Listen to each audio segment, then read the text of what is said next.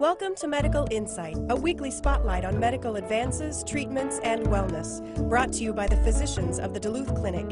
Here is your host, Kim Kaiser. Cardiovascular disease is still the #1 killer in America. But new technologies have given physicians more tools than ever in the war against heart attacks and strokes. Today on Medical Insight, we'll talk to Duluth Clinic physician Dr. Michael Luca about coronary CT angiography. Well, basically the CT angiogram is a non-invasive test to image the coronary arteries.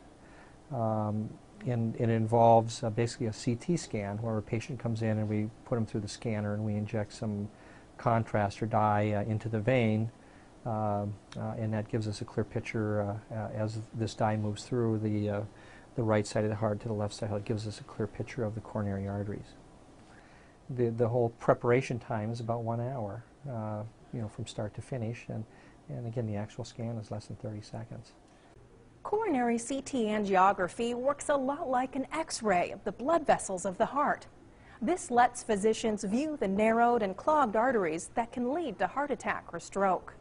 So far we've had good results. We've probably saved a lot of people from having to have an invasive coronary angiogram.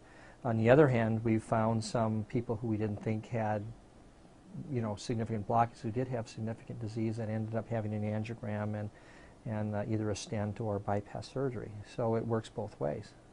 Not everyone is a candidate for coronary CT angiography. Ask your physician for more information on this procedure. For Medical Insight, I'm Kim Kaiser. For more on coronary CT angiography, call our information line at 786-3107 or log on to smdc.org.